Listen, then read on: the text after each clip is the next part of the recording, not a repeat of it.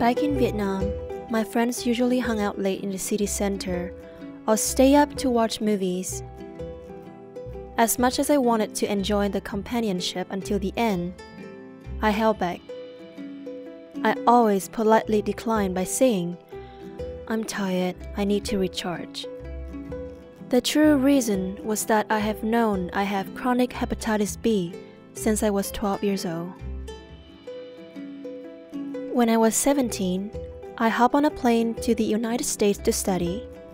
A new horizon, a hopeful chapter of my life, but still, I kept my secret. I just wanted to successfully complete 4 years of study while not making my liver condition any worse. A year later, I was at a student leadership conference. An activist talked about ableism, which is discriminations because of disability or disease. She gripped my heart with her words. In a room full of 100 students, I felt like she was talking directly to me. I wondered, how many other people in this room are keeping secrets about their health conditions? Why can't we talk about it? When I was younger, I didn't know how serious it is. Now, I understand it's a lifelong disease.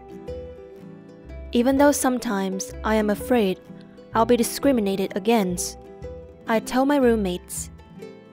I was tired of keeping the secret, and I wanted to be able to ask them for help if I needed it. I have a burning desire to say openly that I have chronic hepatitis B, just like I would say I have the flu, even though Hep is way less contagious than a flu is.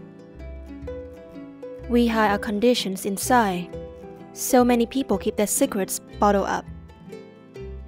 They think, I am the only one, because they are afraid to speak up. They are worried they'll be judged. But if we all speak out, no one will feel like the only one.